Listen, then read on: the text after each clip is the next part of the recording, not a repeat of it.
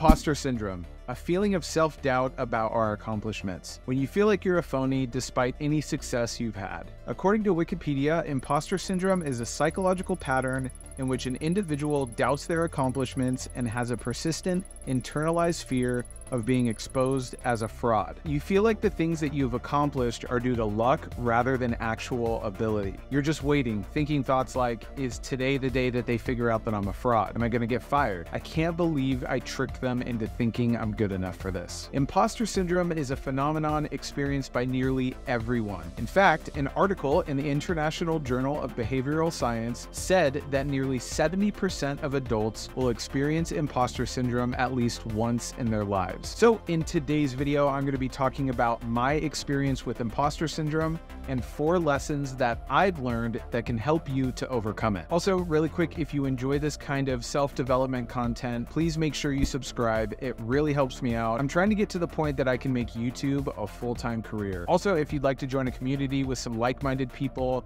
I have a Discord channel that I've started, definitely trying to connect more and build a community, so you can find that in the description. Also, if you could hit like on the video for the YouTube algorithm, that helps a ton too. Sometimes when I'm watching a video and the person asks me to hit the like button, I'll hit it and I'll be like, I got you, man. So if you could just give me like a, I got you, man, and hit the like button, I'd really appreciate it. Okay. Story time. Growing up, I was always the chubby kid. Kids made fun of me in school, and I was overall really insecure about my weight. So when I was 14, I asked my dad, who was a personal trainer and had worked in the fitness industry for years, to write me a workout, nutrition, and supplement plan. And that's where my interest in fitness started. Fast forward to when I was 18 years old, I got a job at this place called Vitamin Shop. And we sold things like protein powder, multivitamins, colon cleanses, and tons of other things. I worked there for about a year, gaining knowledge and experience in the supplement industry before I decided that I wanted to try to find a nutrition shop that was more geared towards bodybuilders and bodybuilding, because that's what I was really into at the time. I thought I was super knowledgeable when it came to supplements, almost to the point that I was a little bit cocky about how smart I was when it came to stuff like that, like protein powder and multivitamins and all that stuff. So I started looking, and I found this place that looked like a bodybuilder's dream. They had posters on the wall of bodybuilders like Jay Cutler, Ronnie Coleman, and of course Arnold Schwarzenegger. The walls were made of brick, and they had protein powder and other bodybuilder supplements covering nearly every inch of wall space. So I talked to the owner and I told him that I'd like to apply for a job. He asked me if I had any experience in the industry, and I told him that I had been working out consistently for 4 years and had worked at the Vitamin Shop for the last year. He said, come back tomorrow when I open the store and we'll talk. I thought I was a shoo-in. I thought I had the job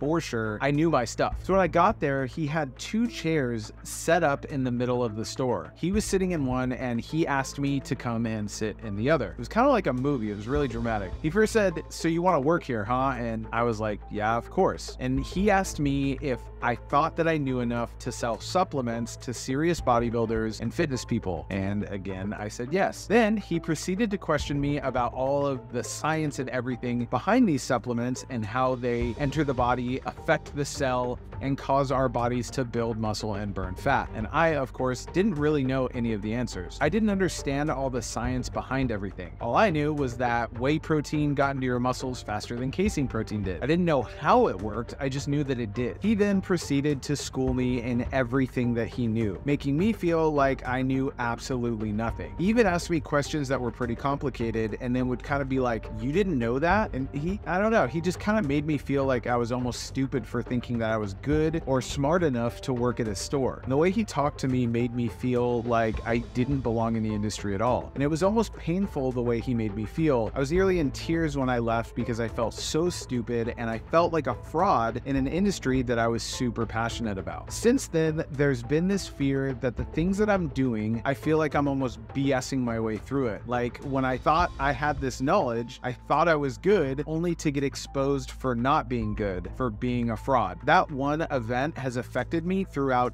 everything that I've done up to this point. Even when it comes to video and video production, I'd get people asking me to shoot and edit videos for them, and I'd turn down the project because of my fear that I wouldn't be able to give them what they wanted. I'd see people like Sam Colder, Peter McKinnon, Ben TK, and other filmmakers and think that I'm nowhere close to that level. I've probably turned down thousands upon thousands of dollars of work just because of imposter syndrome. I was feeling like I was going to be exposed for not not being good enough or pissing someone off because they had this expectation that I was better than I actually was. It's actually terrifying. So now that you've heard a little bit about my story with imposter syndrome, here are 4 lessons that I've learned and continue to try to apply that you can use when you feel like imposter syndrome is creeping its way into your brain. Lesson number 1, stop comparing yourself to others. Don't believe this comparison illusion. It's easy to get caught up in comparing ourselves to others. Like I said, for me, I was comparing myself to Peter McKinnon, Sam Colder, and Ben TK. But a lot of times when we see people that we look up to or see as better than us in our field, we forget that this isn't where they've always been. These guys all started with a cheap camera, Windows Movie Maker, and having no idea what they were doing, and straight up making bad videos. So whenever you find yourself comparing yourself to others, tell yourself these 3 things. They all started from zero, not knowing anything. They all sucked at one point, and everything that they know, you can learn. Lesson number 2, stop trying to be perfect. There's nothing wrong with wanting to do a good job, but when you have a project that you worked on that looks good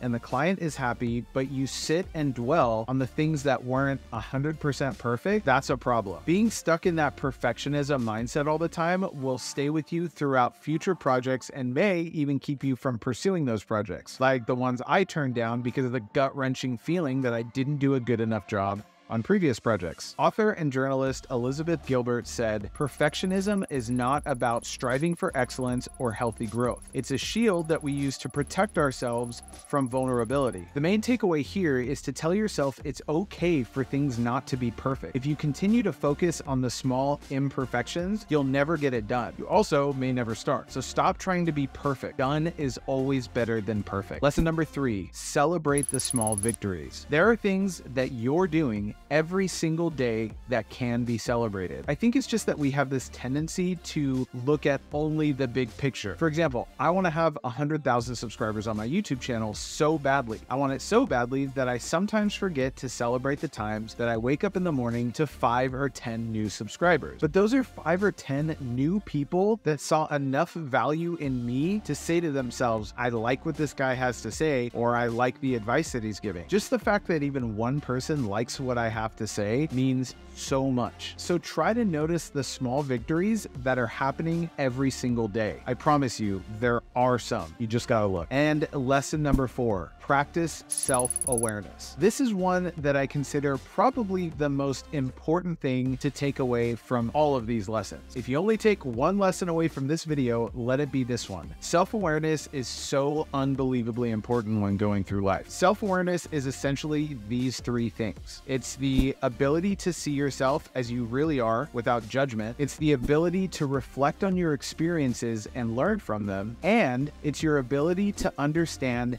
how others see you and how your actions affect them. Now, it's easy to think when we're experiencing imposter syndrome, thinking we're not good or talented enough, we're actually practicing self-awareness because we're being aware of our shortcomings. But that actually can't be further from the truth. With imposter syndrome, we unrealistically give ourselves reasons for why we're not good enough or why we're not talented enough, which keeps us from taking action. Self-awareness is when we're aware of what we need to work on, but understand that it can be worked on. We can get better. It's okay for me to acknowledge that I'm not as good at creating amazing transitions like Sam Colder or Ben TK. That's not negative self-talk. That's self-awareness. The absolute truth is I'm not great or even good at everything, and I still have a lot to learn. You don't want to be blindly overconfident, but you also don't want to tear yourself down so much that it keeps you from taking action. Try to be realistic with your self-awareness. If you enjoyed this video and want to see more like this, click here. All right, guys, I'll see you in the next video.